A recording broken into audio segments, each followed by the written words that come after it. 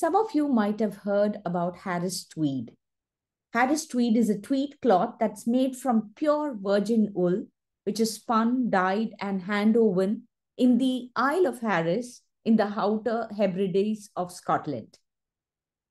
This story isn't about Harris Tweed itself, but about a person known as Donjon and the role of luck and audacity in business.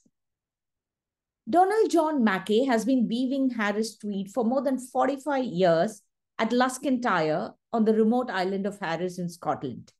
He works from a small shed, just like his father and grandmother used to do. And the process has not changed much over the years. Now, back in the 90s, he had seen the business decline year after year. It was very painful because the islanders depended on Harris Tweed industry to supplement the income that they get from their agricultural work. Now, when the industry was at its lowest point, he was only weaving one tweed every 6 weeks, and it provided a maximum income of about £100. The situation was just not sustainable, and they were almost on the verge of closing down when one day in 2003, Maureen, his wife, received a phone call. She takes a call and then she comes to Donjon's shed and she tells him that there's some company from America called Nike who wanted to talk to him. It turned out that Nike wanted some supplies and samples, about 40 meters a month for a new model that they were testing.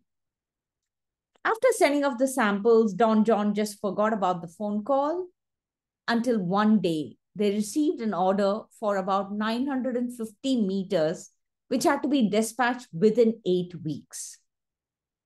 The very next day, they received another email from Nike, which said, "Oh, we are very sorry. We made a mistake in the previous email. We need 9,500 meters of cloth to be provided within the same time frame."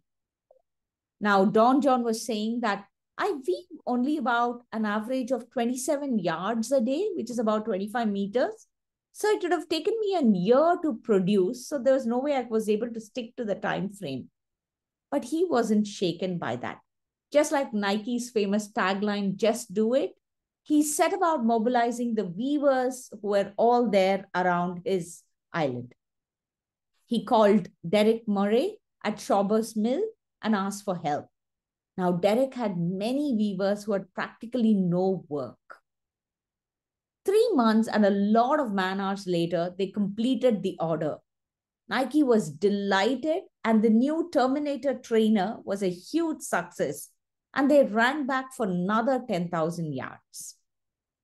Now, as a result, they were not only able to respond on time and honor their contract with Nike, they also created full-time jobs for 50 weavers. And it brought an industry and craft that was almost on the verge of disappearing back to life.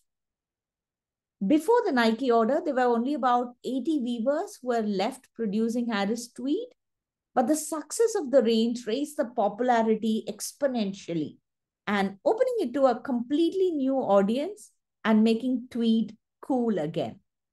There are now over 200 weavers who are producing cloth for anything from tailored suits to cushion covers. And I really love how Natalia Alvarez summed up about this situation. Sometimes we have an opportunity to shine, to do something so much bigger than what we are expecting. And it's so big that it's scary. We can almost be tempted to say, "Oh, this isn't a good moment. I don't have the resources right now. I'm not ready for it." Or we can be like Donjon and respond to luck with audacity and generosity. What are you doing to be ready when serendipity knocks on your door? Do share in the comments.